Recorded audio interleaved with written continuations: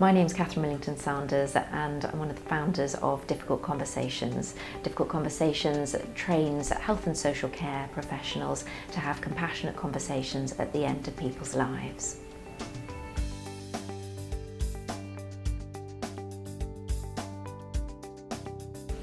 Today I met with Ruth Chapman, who's the CEO and founder of Matches. A really fantastic hour of my life.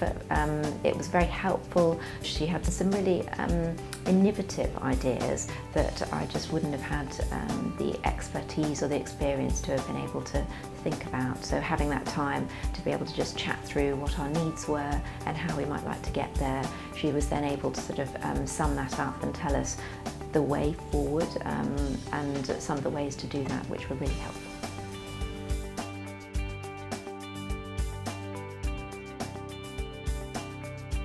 So one of the top tips that Ruth gave me was you can spend a huge amount of your time getting lost in the operational stuff, and that's really normal in terms of when you're a new startup social enterprise, but it's invaluable not to take your eye off being able to consider how you're going to launch yourself into the market and to make sure that you've got the best sort of social media PR plan in order to help you get more funding to then be able to continue with your operational parts.